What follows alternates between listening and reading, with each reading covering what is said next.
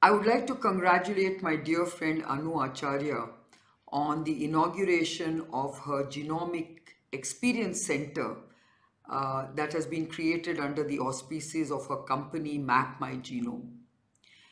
Anu has been an outstanding entrepreneur, pioneering the genomics industry in India through her 20-year history of a genomic business, through both her initial endeavors and then through multiple acquisitions.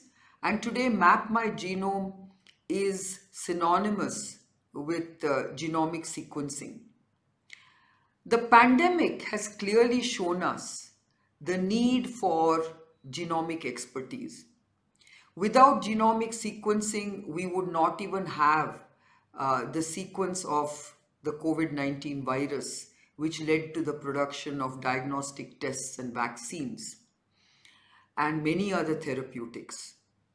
So I think the importance of genomics has become far greater during the pandemic when variants had to be sequenced, when vaccine efficacy against various genomic sequences had to be assessed, and where tests had to be validated against various genomic sequences. And with this backdrop, I think it's great to have a company like Mapmygenome basically expanding their services into preventive genomics, which includes a combination of both genomic sequencing and biochemistry. And I'm really glad that Mapmygenome has started a number of testing laboratories in Delhi, in Hyderabad, in Bengaluru, and offering a range of genomic services, including COVID testing and, of course, genomic sequencing.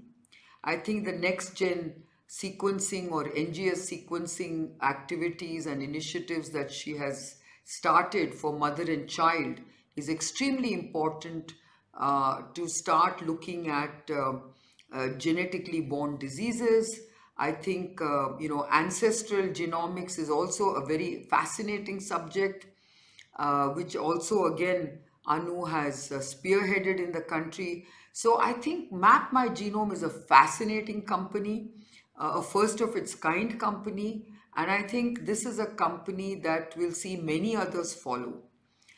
India is at the cusp of the genomic revolution, and I think Mapmygenome is at the forefront.